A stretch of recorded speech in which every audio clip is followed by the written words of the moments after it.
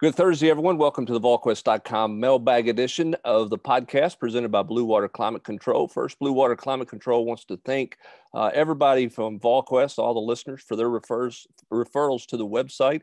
Blue Water Climate Control gets more referrals to their site from Volquest than any other source by far. And to show their appreciation, Volquest listeners get discounts on all services and repairs, which is really good because it's time to start turning on your AC. And unfortunately, that might not work like it should. When that happens, you need to do what many others are doing. They call Blue Water Climate Control. Read all the reviews. You'll see the story after story. Other companies tried to fix it, but Blue Water did it right. Call the guys who do the right repair the right way the first time. Blue Water Climate Control at 865-299-2290. Also, you can schedule a spring heating and air tune-up with Blue Water Climate Control between now and the spring game, and your name will be entered into a drawing to win 2 Vol passes. That's 2 tickets to all 8 Tennessee home games. Refer a friend and increase your chances to win.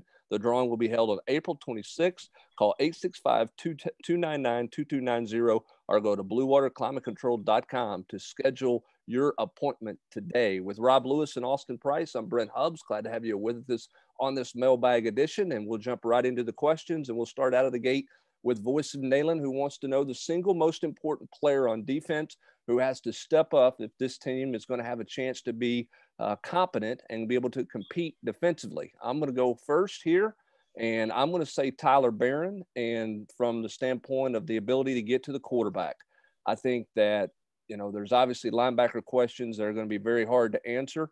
Secondary concerns, I think, remain out there. I think if you look at college football, you look at Tennessee history, when defenses have been at their best, they can answer shortcomings. They can cover up shortcomings in the secondary or in linebacker coverage if you can get to the quarterback off the edge. So for me, the single most important player on defense is somebody who can get to the quarterback off the edge, and I think the best candidate for that's going to be Tyler Barron. He just got to up his game from a year ago. He's definitely the candidate, Brent, that, has the most experience playing, because he did play so much a year ago. Not to piggyback you, but to kind of piggyback you, I'm going to go Byron Young. You bring a kid in from junior college. He plays the same type of position. I think those two guys need to work in unison, but I think Byron Young needs to be kind of, the yin to the yang for Tyler Barron to give him some help so they can't key in on Tyler Barron. So I think, for me, I'd go Byron Young, a kid that, that comes from the JUCO route that you hope to have some juice off the edge. Rob Lewis, what say you on defense? I don't have anything different to add. I think it's an edge rusher. I don't know. I wouldn't single out Tyler Barron or Young or Morven Joseph. I just think that's the position. I don't, more so than any specific individual. But yeah, it's getting to the quarterback. Because you're going to have a lot of problems. I don't want to sound too down, but I think you're going to have some shortcomings on defense, and a good pass rush can clear up a lot of problems before they happen. Now, here's an interesting question. Can this team find, and maybe it's not a true edge guy that everybody has to, chip or they have to slide protection to help.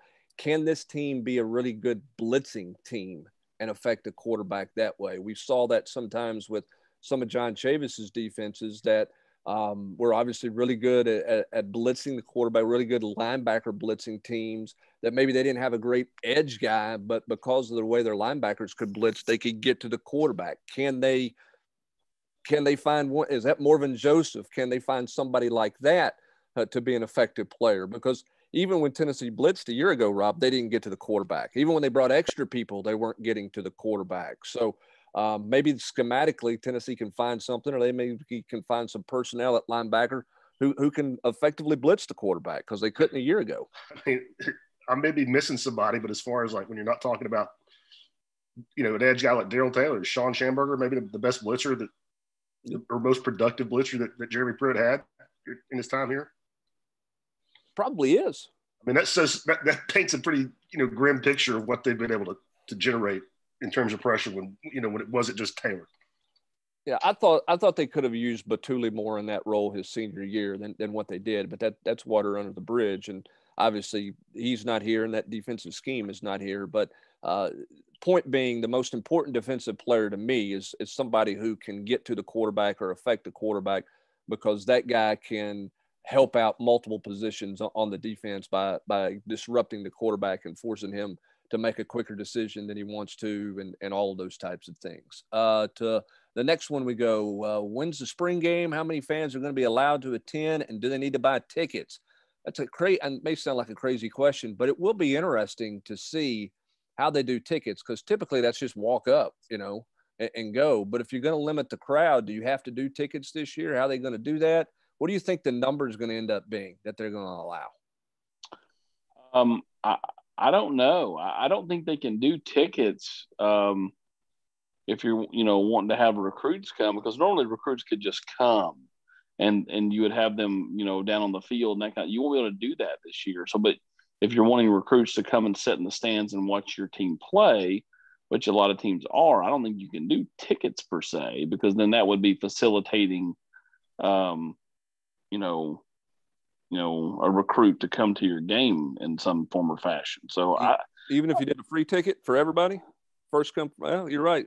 I don't know. I mean, that's going to be, I don't think you have to worry about it, because I think the capacity is going to be allowed more than the number of people that will want to show up for the game. Yes. Ultimately, I think that's where the university and the county government will get it to, Rob, is they'll get it at a number high enough that they won't have to worry about turning people away. Now, what that number ends up being, remains to be seen. But I think that's the smartest and probably the safest way to do it, right? And get that number high enough so you don't have to worry about somebody being sent home or turning somebody away, or you're quote at capacity. Yeah, I strongly suspect it. I think it'll be a lot more than it was in the fall. Maybe even double what it was in the fall. But I don't know that 44,000 people would show up for the spring game if you let them. Yeah, that's not been the case in years past. So we'll see if that happens. To football we go. Is Whitehead a good candidate to move to linebacker? I would say yes, Austin Price, but it doesn't sound like, at least Coach Banks wasn't ready to discuss any potential moves of guys to different positions when he met with the media earlier this week. So it doesn't sound like if that's going to happen, it's going to happen soon, right? Yeah, I don't think that would happen before at least week 3 or week 4 of spring ball. I think ultimately, if it happens in spring ball at all, I think they're trying to let some of these kids, work the kinks out, let them learn a position and see where they are as far as the staff and liking kids at that position. I don't think they want to just like judge them on 4 or 5 practices. I think they'd let them get probably at least 10 practices. So that's 2/3 of spring ball, and before they truly judge them. He is the best candidate because he played it in high school. Like T. Hodge didn't really play linebacker at Maryville. And D. Beckwith played kind of, safety and quarterback in high school for down there in Florence. All right, on to the next one we go. After practice on Tuesday in the 2-minute drill, Austin mentioned that some players look to be trying out some new positions. Who were those guys he was referring to? Also, he mentioned that Aubrey Solomon slimmed down and looked in better shape. Were there any other players that caught your eye as far as body changes since last season? Also, I think what he means here and what you said in the 2-minute drill is you saw some guys working maybe at some different spots, but, quote, not new positions. What I'm saying, somebody was working at left tackle or left guard or right guard, left tackle that way. Not somebody had flipped from tight end to receiver or from running back to linebacker or something like that. Some guys at one defensive end, strong side versus weak side defensive end, some different looks that way, which Coach Banks talked about. They had done some and we're going to do more. But in terms of wholesale moving a guy to a complete different position, we have not seen that to this point. Besides Solomon, anybody else catch your eye in terms of how their body looked? Anything jump out at you? I thought Elijah Simmons looked really, really good. I kind of expect him to flash this year. He's never going to be small. Don't get me wrong. It looks like a mountain of muscle. Okay. To me. Yeah, I want to go. I'm sorry. You have somebody else, AP? Well, I was going to say, I think the guys he's talking about were Morvin Joseph, who was playing inside now and had played outside with the last staff. And then Bryson Eason, who was, playing kind of combo D end outside backer for this team, whereas the last team he played more inside. And then, like as Hub said, the offensive lineman, Cade switching from right guard to left guard, that type of thing. I was just going to talk the linebacker talk. Maybe wonder when's the last time we've seen a running back move to linebacker and have success. I mean, we used to happen all the time, routinely, with under Chavis. I mean, Westmoreland, Dominique Stevenson, Eddie Moore, all those guys. You know, high school running backs. When can you remember one? And it just made me think about that in recent history. It's not happened as much lately, that's for sure. And I wonder if that's because kids specialize more in high school now than they used to. Maybe that's part of it. Not as many guys play both ways when it used to be commonplace. Yeah, I mean, you know, Crouch was interesting because he was, you know, yeah, that's a good one. He was talked about but everybody knew coming in, Rob, he was going to go to linebacker, so that wasn't a move. I mean, he picked Tennessee because they were letting him play linebacker or giving him the chance to play linebacker. So it's not the same as what you're talking about there. I think you make a good point in the specialization. I think the other thing too is I think kids are less willing to move. I think this transfer. Yeah, I think there's a lot of people in their heads, and I don't think kids are as, you know, I think it's harder to get a defensive lineman to go to offensive guard than it used to be, or a running back to go to linebacker than it used to be, because you know, those guys have specialty prepared for that specific position that they're playing. And I just don't think a lot of those guys are necessarily really interested in moving spots the way that, you know, used to. It's wherever they put you at, you know, you went out there and you played. And that's just kind of not been the case the last few years. And I don't think you see a ton of that stuff happening around the country. I mean, think about it. Alante Taylor was a guy who played defensive back here, came in as a wide receiver. He would be one, but you haven't seen a ton of those guys, even at the receiver to defensive back adjustments like you've seen, you know, in years past as well. So I just think it's a little bit of the sign of the times. We knew there would be a Dane Davis question here, Austin Price. So get ready. I don't want to take offense to Dane Davis, but is he getting first team reps ahead of Calbert more about what he's doing or more about what Calbert isn't doing to date? Or is that just everything about the tackle position? So first of all, give everybody the backstory that you know on Dane Davis, and then we'll talk about how first team reps on the first day in full pads probably don't mean a whole lot. But give a little backstory on Dane Davis. Well, Dane Davis, big kid, Upper East Tennessee, Sullivan East. You know, and the last staff did take a lot of pride in trying to bring in quality walk-ons. Look at a guy like Kenny Solomon, who had got offers from Louisville and some other schools. He turned down that to come here and walk on. I eventually earned a scholarship.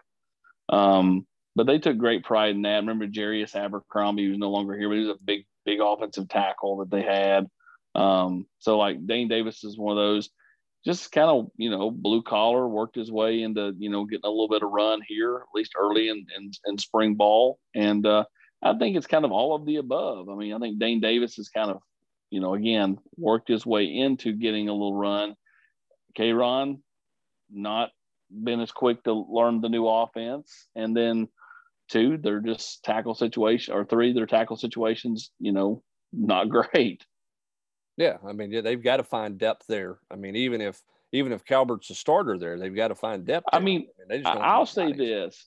K-Ron to me is a perfect candidate if things continue the way they are to not being here in the fall. Like, you know, I mean, he's toyed with leaving before. I think the new staff, he felt like a new lease on life. But if you're sitting here behind a guy like Dane Davis coming out of spring ball, then, you know, what's that say about your chances for fall? I mean, you know what I mean? Like, it just seems like he'd be the perfect candidate to look around. Yeah, I think that depends on what he does with the next 13 or 12 days of practice. Yes. You know, I mean, correct. Obviously, there's opportunity abound for anybody who can have a pulse at the tackle position on the offensive side of the ball. So it's certainly there for the taking if whoever wants to go out and get it. And that includes Dane Davis, and that includes K-Ron Calbert as well. And anybody else, you know, because I don't think that, you know, they want to play Cade Mays at left tackle, but you know what? That might be where they have to play Cade Mays when it's all said and done, you know? I think that makes the most sense, Brent. I really do. Like, when you look at Tennessee's best 5, like, you know, if Darnell continues to play better than he has played the first 2 years, you'll like the combination you have at guard with the 3-headed monster of Spraggins, Carvin, and Cade. does it make sense to bounce Cade outside and play Carvin and Spraggs at guard and Cooper at center, to get your best 5 on the field? Like Carvin wasn't there on Tuesday, but that's because Carvin, had to run back home for a little family deal. He'll be back in short order, and it's a positive, not a negative type thing. So he'll be back, and this staff really likes Jerome a ton. So like to get your best 5 on the field, it probably makes the most sense to push Cade out to left tackle. All right, where do you think this recruiting class ends up ranking wise? I don't have a clue. I think 15 to 25. I mean, okay. I think you'll get enough 250 kids like Addison, Nichols, Keaton, Wade, those type of players. Then to me it's like, do you land to Cam Miller? Do you land to Dallin Hayden? Do you land to Isaiah Horton? Do you land to Taven Jackson, the quarterback? What can you get done with those type players?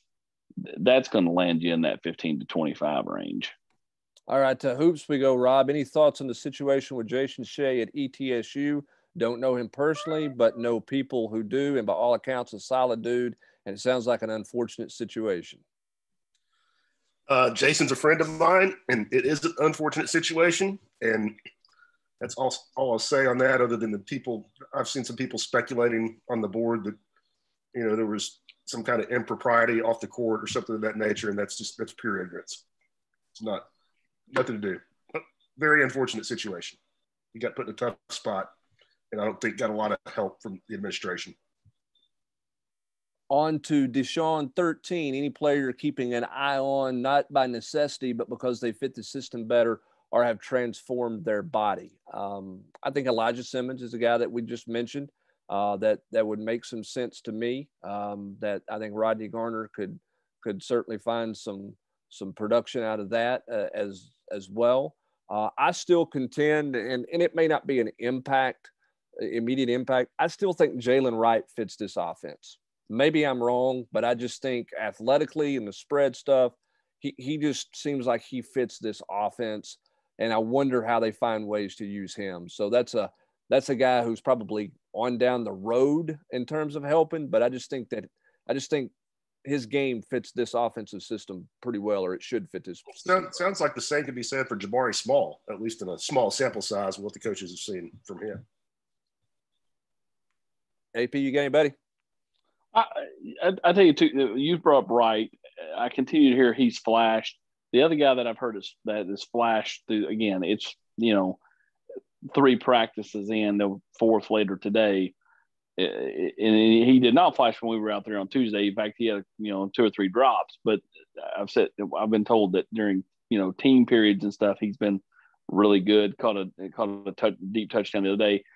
Is Anderson Kobe, the junior college kid from the state of Mississippi. So that's the guy nobody's talking about, right, AP? Because they snuck him in at the end right before they all got fired. That's right. That's right. It was actually after Jeremy got fired, but before Danny White was hired. It was one of those,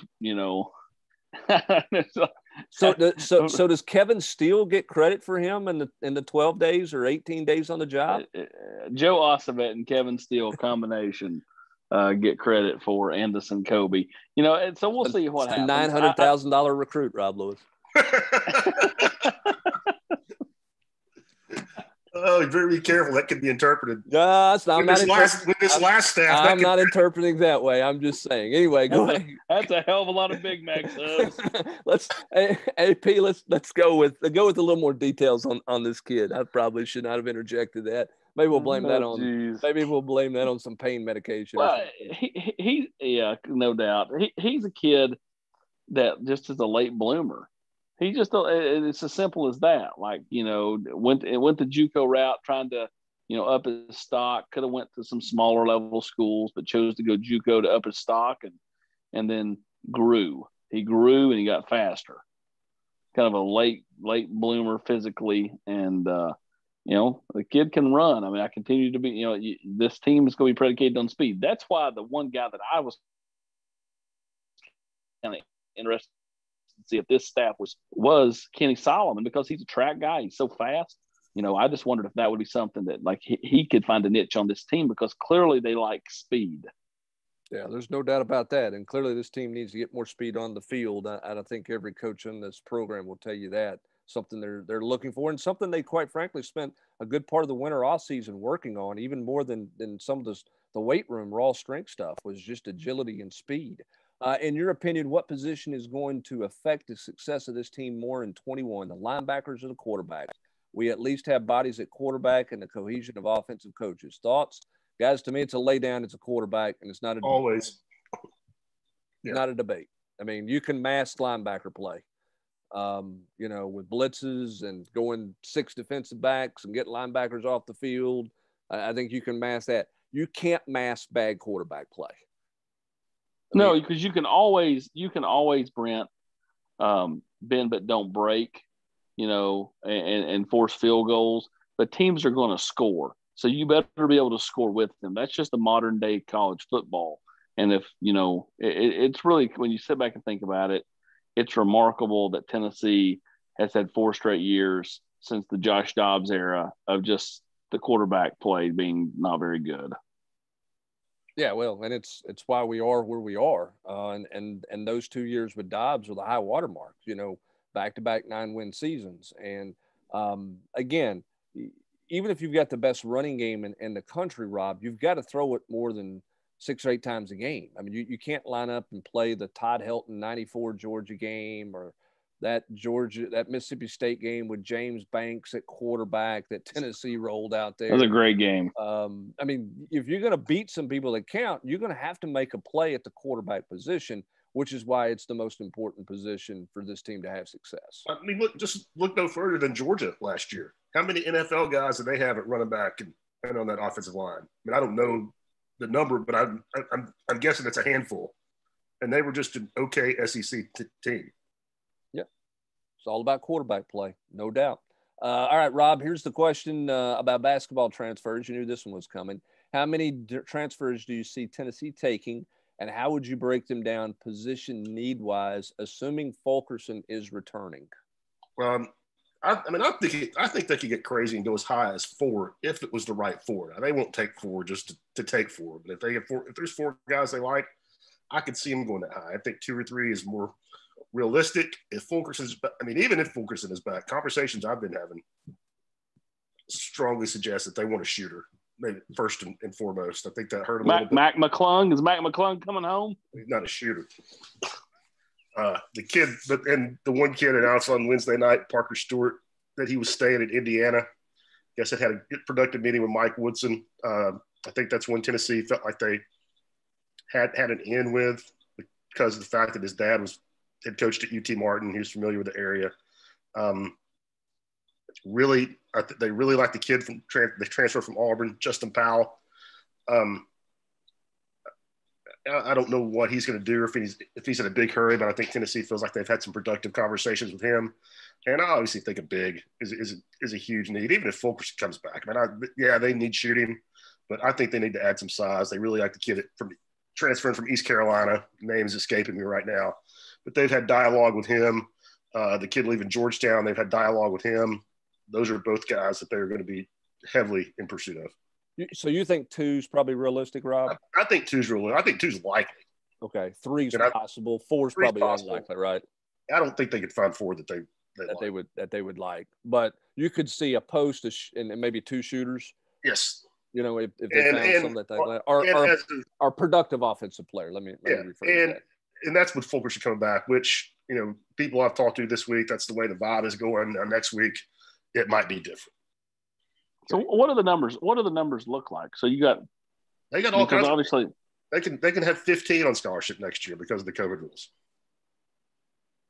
I just didn't know. Count. You were talking about 4 max or whatever, so I didn't know if that was including the high school kids like BHH. No, I need 4 transfers. I can see them bring it in. I'm not predicting 4. I'm saying I think it could climb that high if they were to get them. Now, does that number change if somebody reclassifies as a no? I think they're working. They're working off the number of 4. Really. And Huntley Hatfield is a strong reclass candidate. Although I think this transfer situation will be worked out probably before he decides. And the kid at Catholic, is a reclass candidate, and you know, he's a project. He's not going to make any kind of impact next year, but I do think that they are really serious about getting some rim protection, which he can provide. And do you think this roster is kind of done at this point, other than Fulkerson, or do you think that's still a possibility? No, I think there's one more. There's one more transfer. You think there's more movement coming? All right, so there's for sure one more coming. All right, so we'll see what comes down the pike there with the roster as that gets completed here, and then obviously Tennessee is scurrying around the country as everybody else is, looking at different guys out there. All right, who is your best guess for who will be our best pass rusher, best cover guy, top receiving option besides Velus, and the top rusher on this team? All right, let's go top rusher. Let's just bounce off names right quick. Give me your top rusher guess. Jabari Small. He's going to get more carries than the rest. I'll go with AP. Okay, I can't disagree with that one, although I'm curious to see where Tyon Evans is and how that one emerges, how he emerges throughout spring practice, because I think he's got enough talent there that he could take some Jabari Small reps, but Small's obviously done some good things early. Top receiving option besides Velus Jones, is anybody taking anybody other than Hyatt at this point? No. I think that's a laydown, as you would say. Yes. Yeah. I think the question is who's going to be number 3 and who can emerge as their number 3 receiver in this offense. Best cover guy for this team. I would say Alontae. Alontae. I think Alontae Taylor is going to break out this year, and here's why. Because he and Jeremy were like oil and water. And I think a new voice helps that kid. And if you go back and you watch the Alabama tape and watch when he guarded Devontae Smith last year, the Heisman Trophy winner, he was actually really, really good in that game. And I think that he could potentially, with the right guy behind him, whether it be Willie Martinez, Tim Banks, whoever he wants to listen to, could really have a nice breakout season. Well, he's the most talented guy. I don't think there's any question about that. He's flashed the most skill and the most productivity. He just can't have those lulls. He just can't have those catastrophic fall asleep plays where he lets somebody get behind him late in the game or late in a half or, you know, on 3rd and 11 or whatever. I mean, he just can't make that kind of mental mistake. If he can clean that up, then he's got a chance. And obviously, I'm sure he's betting on this as a contract year for him as well. Best pass rusher. I mentioned Tyler Barron early that he's got to get his pass rush skill improved. Can this be Roman Harrison? I'm on Byron Young. I'm going to keep riding that train. You're going to ride the JUCO Byron Young from the A&P grocery store, right? No doubt, man. From the Dollar General. The Dollar General, not the A&P. I apologize to all the Dollar Generals on every street corner located out there for misrepresenting. I think there's nine between Knoxville and if you just drive up 11, I think there's 9 between Knoxville and Morristown. Just going up 11W or 11E. Sorry. All right, Rob, give me your best pass rusher. I think it's Barron just based off production, which tells you what kind of a challenge Tennessee's got there, because there aren't any stats to point to that spot.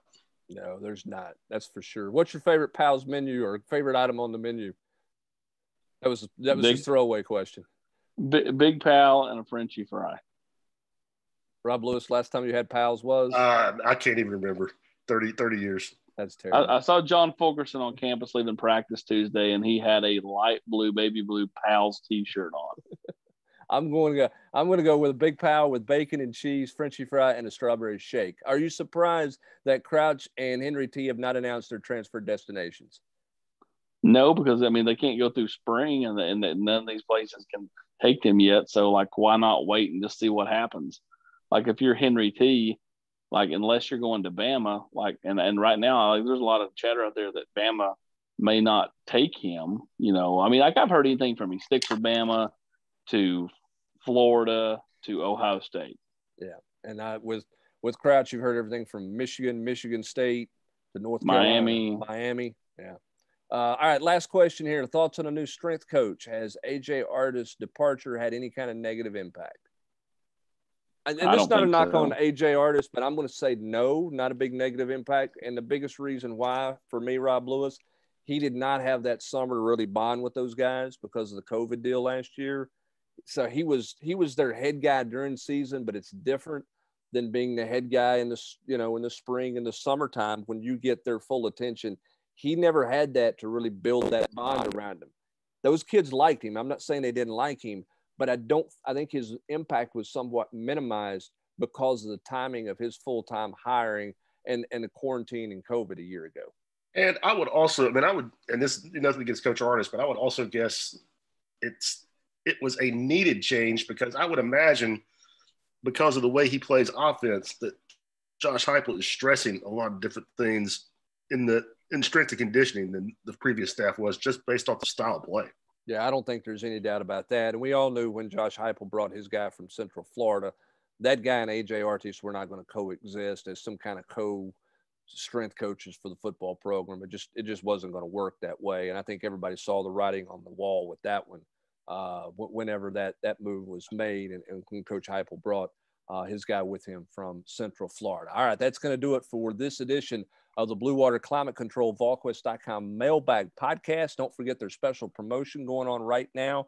Jump on to bluewaterclimatecontrol.com, find out how you can get registered to win tickets to season tickets for football this fall. And don't forget to check out our friends for all your repair needs at Blue Water Climate Control. For Rob Lewis and Austin Price, I'm Brent Hubbs. Thanks for joining us on this Thursday. Have a great day, everybody.